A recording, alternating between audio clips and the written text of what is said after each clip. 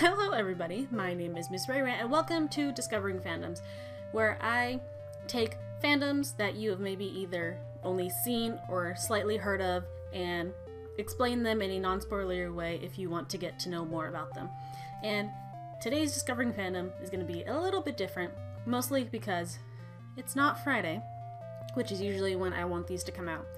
And also because this is not going to be the genre of which I said in the last one it would be, because it is Valentine's Day, or almost going to be Valentine's Day by the time I put this up. So I thought I would do a special little Happy Hearts Day addition to Discovering Fandoms, and this is going to be somewhat unsolicited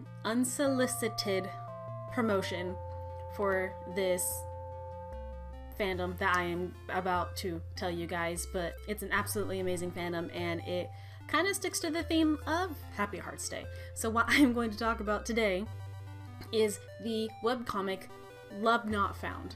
Love Not Found is a webcomic you can find on the interwebs, and it is created by the artist Gina Biggs, who is from America and has been creating comics for 20 years. And what this comic is about is, it is a story about a young woman who is living in a time where touching, the act of physically touching other people, has become a very outdated concept. And this is somewhat sci-fi, as she has recently moved to a new planet and finds that touching may not be such a bad idea.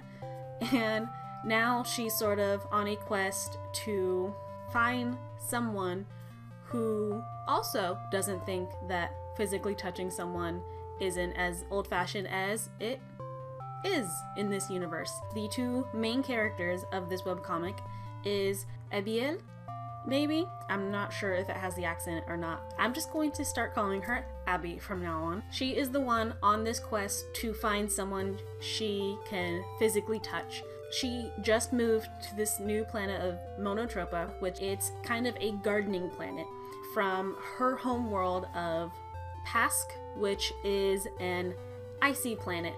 So you can see that there's going to be a big change to her environment. And she now works for MsRheyRhey Industries with the plans to become a gardener. The other main character is named Miel, and he already works at MsRheyRhey Industries. He is in the logging department, which I don't know what that is, but I'm pretty sure it's an important department. He is very smart, he is a workaholic, and he is a very kind person. He is a lot like a lot of us who tends to ramble on when he's discussing a subject that he loves. There's also like so many other characters that I could talk about for days, but that would be getting into spoilers, and I want you guys to check out this comic for yourself. But just know that this is a super diverse cast, not just with skin tones, but with a whole bunch of uniquenesses, and I am super happy about that. I don't see that a lot of places. Go figure. The comic, I feel, is super well drawn. The aesthetics of it is amazing, and from the get-go I was like instantly drawn in from the characters and the world building and the concept that touching in the future is very outdated, which is a super weird thing to think about. Actually, I'm pretty sure Gina was talking about the world in some blog, saying that it's not really a future world, it's more like a parallel, or it's like more in the future of a parallel world. This world is super accepting of gender identities and different sexualities, and I find that super refreshing, along with it being a super diverse cast and that not even being a problem. All of the characters in here are amazing and they have their own quirks, and I love them all so much. I had something else to talk about. I can't remember what now. Oh yeah, that's what I was going to talk about. I was going to talk about the fact that this comic has the concept that touching is outdated and actually almost kind of the society sees it as repulsive which is a super weird concept to think about initially, but then you get into it and it's almost kind of like normal. And I really love that because not only does it show concepts in its world that makes you think about our own world, but it also shows, at least to me, how there are other ways other than physical touch that you can show your love and appreciation for your significant other or for other people you genuinely care about.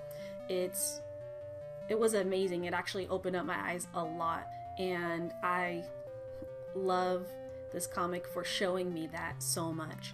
That's probably gonna be all I can say. That's what's going to be new, because all I can keep saying is how much I love the characters and the universe and the story and all of that. What I'm going to do is, instead of linking to my Patreon at the end, I'm going to link to hers so you can help support her, Gina Biggs, if you so choose. I'm going to put the link in the link of the first page of the first chapter, the very beginning of this comic, in the very first line of the description, so you don't even have to really look for it.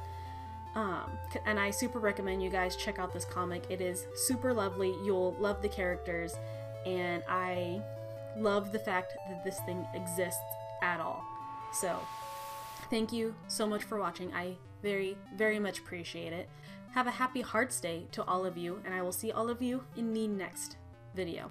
Have a wonderful